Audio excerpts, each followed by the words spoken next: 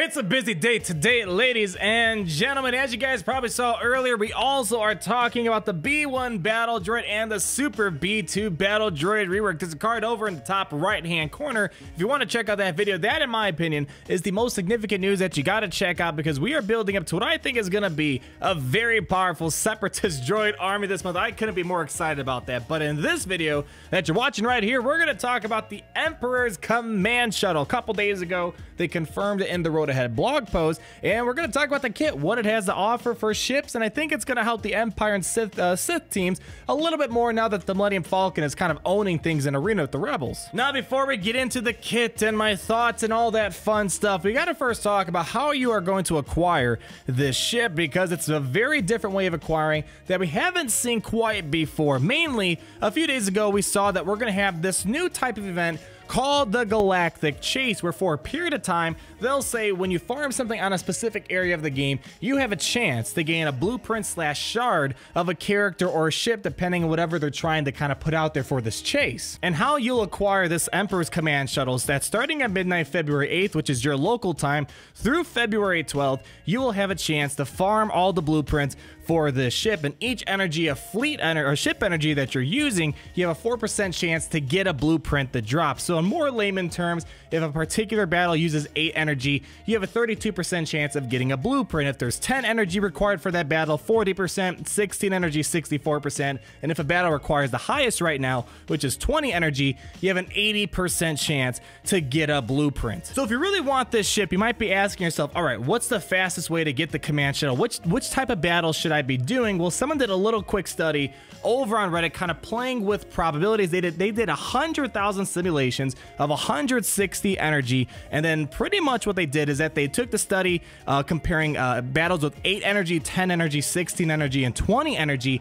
and basically no matter which one you use, assuming you're always using 160 energy, on average you're going to be getting about 6 blueprints of this ship. So really just farm your normal stuff that you're going after. A particular set of battles isn't going to be any more beneficial than the others. And another thing to keep in mind before we talk about the kit is that there's a lot of stuff planned out for this month, and obviously the fastest way to get this ship all the way to 7 stars is you're probably gonna have to dig into your crystal reserve. So if you've been stacking up a lot of crystals, whether it's for the future marquee characters, the B1 and the Droideka, or you're still hoping that there's some sort of Darth Revan event down the line, keep in mind you're gonna spend a lot of crystals probably to get this ship. But I'm gonna leave my thoughts at that. You guys make that decision for yourself. But what I will help you try to do is kind of assess whether this ship is worth kind of digging into your crystal reserve. So a few quick thoughts about Emperor Palpatine's command shuttle. First of all, I think it's kind of weird that they're making it a combat ship instead of a capital ship. I couldn't really imagine Emperor Palpatine being in the middle of a fray of a battle. That's a whole other thought, but you might be asking,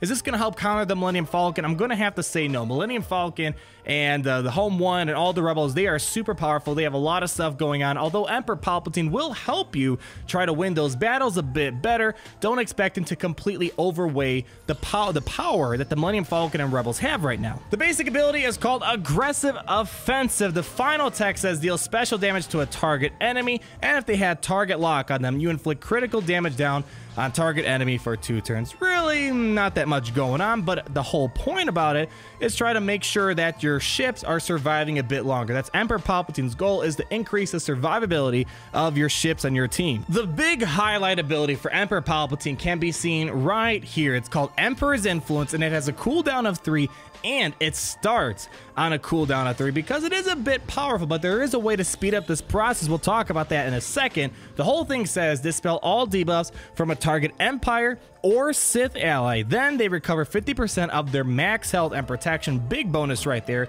and dispel all buffs on the target enemy and inflict buff immunity on all target locked enemies for 2 turns. And this ability starts on a cooldown and cannot be evaded. So a few things to unpack there. First of all, only Empire and Sith synergy going on here. So really your fleet is going to really want to rely on those type of ships. And this kind of pairs well nicely. As we know, Grand Admiral Thrawn helps regenerate some health for your team with his special abilities and his capital ship. This right here will also further increase the survivability of your team. And oddly enough, I see this being more of a Houndstooth counter than Millennium Falcon counter, because when you use Emperor's Influence, you can remove the taunt off of the Houndstooth and inflict buff immunity to prevent it from taunting, and you also get to cleanse over that breach that might be on one of your fellow Sith or Empire allies. And also it has its other uses, such as Ahsoka Tano. Ahsoka Tano, when called in as a reinforcement, she can kind of be a deadly reinforcement with all the retribution and all the other stuff she's got going on. But with Emperor Palpatine, you can remove that retribution and quickly take care of her. So there's a couple ways to really manage these characters, but really the Houndstooth, I think, is going to be the one that suffers the most if Emperor Palpatine's being used a lot. The next special ability is called Royal Escort. It has a cooldown of 3, and after all is said and done, the final text says deal special damage to a target enemy and inflict target lock on them for 2 turns. Then the healthiest other Empire or Sith ally taunts for 2 turns. So the whole point here is to kind of draw fire away from Emperor Palpatine and away from the others to go for the one with the highest health and protection. And because of this and some other stuff we're going to read into in a second, this is going to start making the B-28 bomber a lot more interesting. We haven't seen too much of the B-28 bomber in Arena, but now with Emperor Palpatine becoming into the mix and seeing how he helps out Empire and Sith, we might see a lot of B-28 bombers being your dedicated taunting tank. So Emperor Palpatine is going to constantly throw a taunt over on that Sith ship to make sure that it's going to satisfy its duties. And now we have battle-tested formation, and again, this is all about surviving a lot longer in the battle. So basically, final text says dispel all debuffs on Emperor Shuttle anytime it takes damage from a target locked enemy. So this is why Vader's going to be important, because he always makes sure that target lock never disappears on the other team. So a little bit of a indirect synergy, kind of like how Palpatine and Vader have in other aspects of the game. And then Empire and Sith allies gain protection up, 20% protection up for 2 turns when they are critically hit, and we get to double this to 40% for Empire or Sith allies that are taunting. So again, you really want that B-20 bomber on your team, I think, because when it's taunting, every time you're getting hit, you're also going to be feeding a lot of, you're going to be feeding 40% protection up over to the B-28 bomber because he's taunting, or whatever other ship might be taunting for you. So really, Emperor Palpatine is really just being there to kind of help your team survive a bit longer against all those heavy critical damage attacks from the Rebels and the Millennium Falcon. Again, won't be a perfect thing to counter the Millennium Falcon, but it'll help you survive a bit longer rather than being destroyed in seconds. And then we have the reinforcement ability, Imperial Entanglement. This might make Emperor Palpatine the best reinforcement, first reinforcement for an Empire/Sith team you're trying to compose. The whole thing says, when you upgrade it all the way, is that the Emperor Shuttle gains protection up, 25% protection up, and critical hit immunity for 2 turns. So again, try not to get blown away. And the good stuff is coming up. Empire and Sith allies gain offense up for 2 turns, inflict tenacity down on a target enemy for 2 turns, which can't be evaded or resisted. Then the Emperor Shuttle can use Emperor's Influence immediately. So I alluded to this earlier. Instead of waiting for that 3-turn cooldown if you left it out on the field at the very beginning, well, now when you call it in right away, you can use Emperor's Influence at the very moment he reinforces. And that is pretty significant, because when you think about ships, if you really care that much about ships, Houndstooth is usually a starting ship for a lot of teams out there. And by the time you call in your first reinforcement, the Houndstooth would have already applied breach and will already be taunting. Well, if you recall Emperor's Influence, he's going to reinforce himself, be able to use Emperor's Influence right away, and when he uses it, he can remove that taunt off of the Houndstooth, apply buff immunity, and cleanse the breach off of his the target ally that you choose. So this is why you might want to have the Emperor's Command Shuttle be the first thing to come in from your reinforcements to kind of undo all the crazy things that Houndstooth did, because once you can get around Houndstooth, it's a pretty easy battle versus being stuck behind Houndstooth the whole entire time. So that's pretty much all that there is to it. It's an interesting way of getting this ship. I don't know when the event will come back. The event is definitely trying to instill some sense of panic farming, because this is the first time we've ever seen this. We don't know what the frequency is. Is it going to be once a month this happen, once every 3 months? We don't quite know. So although this is a pretty decent ship, I don't know if you really got to panic farm this to all the way to 7 stars. This might be perfectly fine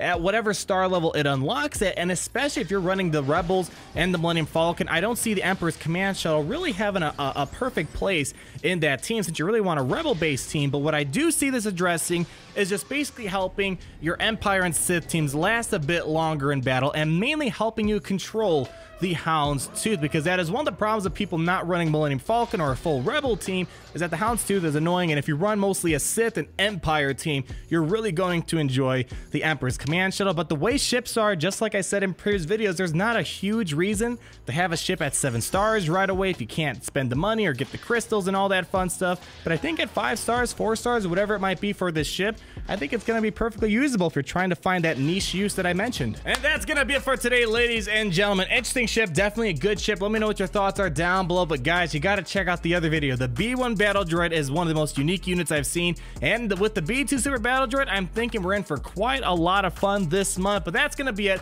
Thank you so much for watching. Like the video if you did enjoy it. Comment down below. And be sure to subscribe so you're not missing a thing, because we have a lot of stuff to do this month. And until the next video.